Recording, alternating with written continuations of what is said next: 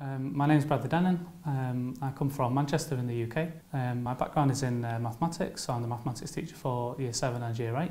My background in mathematics started at the Manchester College, where I did my A-level in Manchester. I then went on to do my mathematics degree at the University of Salford, which is just outside of Manchester in the UK. And I then went on to do my PGCE teacher training at Manchester Metropolitan University in Manchester. Then from there I taught in Ashton-under-Lyne in a secondary school for 3 years before then coming to Wellington College, International Hangzhou.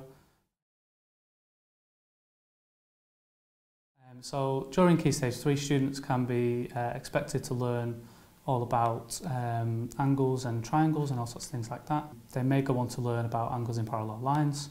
A lot of the curriculum will be algebra based. So we'll be working from the ground up with algebra with Year 7, and with Year 8s, of course, they will know some of the basics already, so they will be doing some more advanced algebra. We will also look at some statistics and data as well, so things like pie charts and bar charts and all sorts of things like that. Then a little bit more shape will become involved with things like perimeter and area and all sorts of things around there.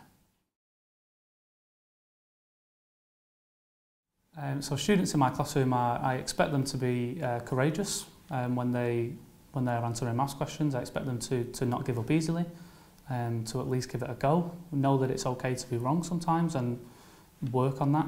I expect them to be respectful to each other.